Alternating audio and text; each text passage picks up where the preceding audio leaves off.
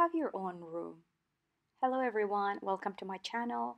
Today I'm going to share with you a book that reshaped the way I look at myself and others. A Room of One's Own by Virginia Woolf. After I finished reading this book, I realized how women were and still are universally deprived of equal rights. When we talk about inequality, it's not limited to one country or one continent. It's actually a universal disease.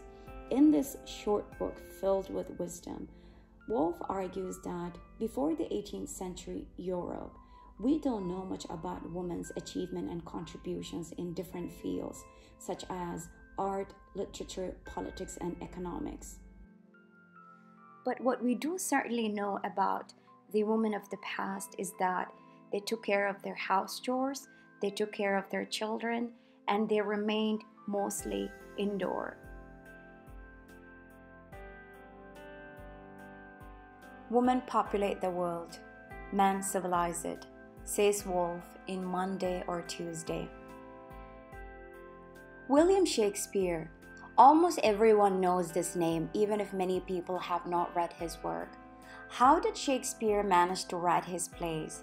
How did he manage to write his poetry? Woolf argues that one of the secret ingredients to his success was having a private room, a private space where he could write and rewrite, where he could think and rethink without any distraction.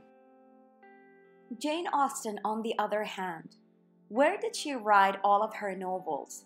Woolf states that as a woman, she probably did not have her own private sanctuary. She could have written them in the dining room, kitchen, or family room. She might even have to hide her novels because it was unheard for a woman to hold a pen and express herself in writing. Austen's first novel, Sense and Sensibility, was published under By a Lady.